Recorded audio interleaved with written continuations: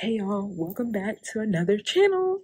It's very nice to see y'all again. I don't know if y'all can kind of see me, but today's video is going to be talking about my college updates. Today marks 1 month that I've been at VCU as a VCU student on both the Monroe campus and the MCV campus.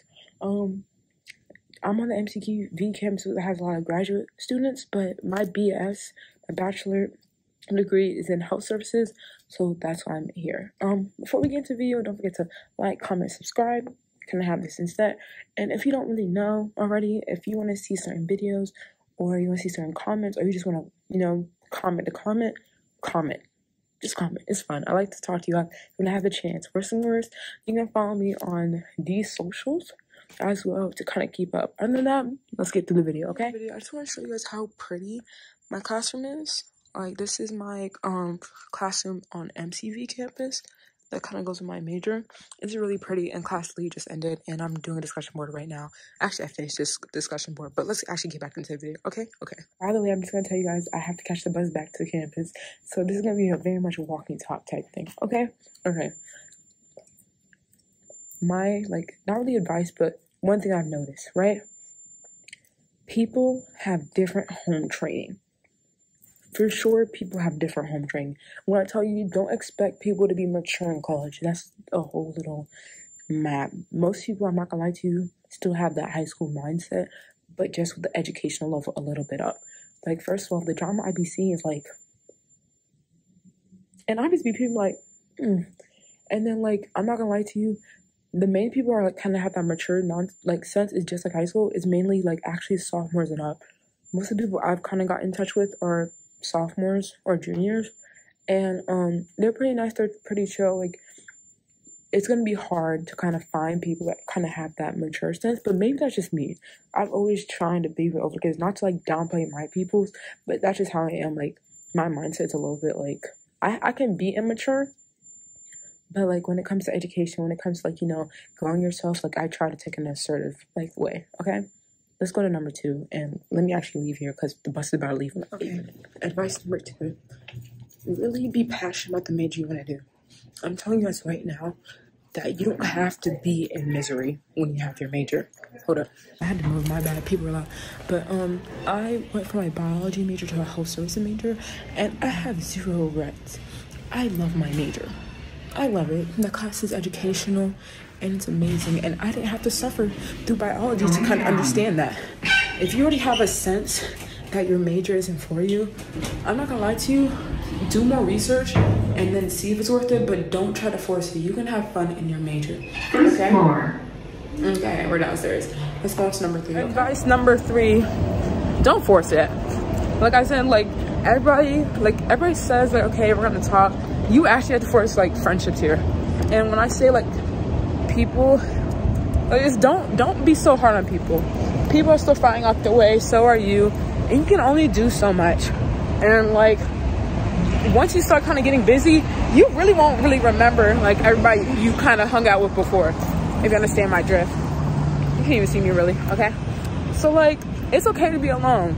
I'm literally walking by myself in this city. When I tell you I go to a lunch hall by myself most of the time, and I just say, hey, how are you? You're good? Cool. You can have very much simple, not in-depth relationships with people on campus, and that's fine. It's gonna suck at first, but it's fine. You can't really do as much about it, okay?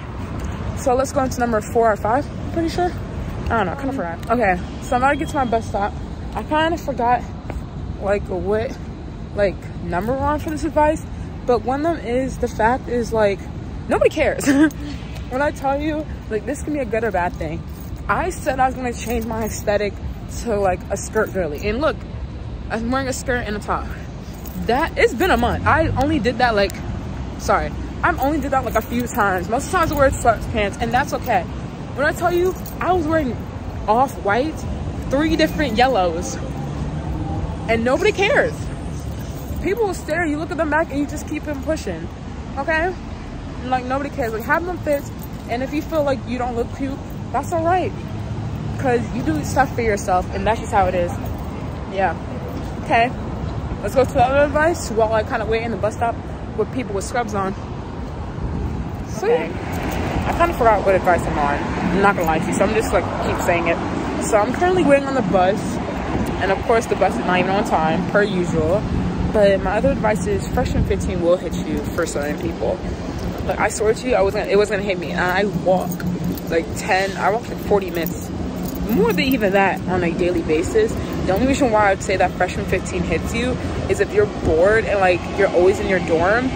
The only thing you can, like, and that's where you at, right? I'm in the city, and there's many food places around here that are on walkable distance. Oh my god, the bus is on time. Actually, they're on walkable distance, so I just eat. And it took me a while to get out of that funk and start working out, but don't think it's not gonna hit you, so be cautious. Bye. Hi, I'm back, and I'm back at my campus. It's my dorm, as you guys already know. Okay, I remember my advice. Yes, naps are good for you, but if you know you are not tired and you're just bored, don't take a nap. Go do your school. I'm telling you right now, if you just get out the way, the weekend's gonna be fun. If you just do it, it's gonna be fun. Put some headphones in, go to music, go to a different study area. If you're on a good campus, you have a lot of study areas, so it's not that bad. Just go and do that work now. Because that's really the only thing that's hard about college.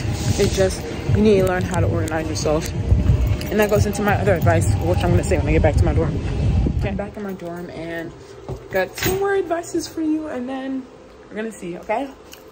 This is for all my high school cuties, my high school babes. Not even babes, just my high school babies.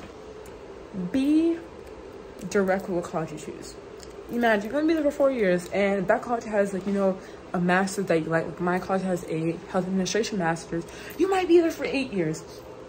When I tell you, it is so important with the college you pick, because you're gonna be there, you have to interact with them people. Like, I'm telling you, you cannot be in isolation. Networking gets you a long way. So you're gonna be interacting with those people, you're gonna be in classes, they're gonna teach you. Like right now, I love ECU. Like this is like, I didn't pick this college. Remember guys, I picked it, but like it wasn't my first choice till like literally this year.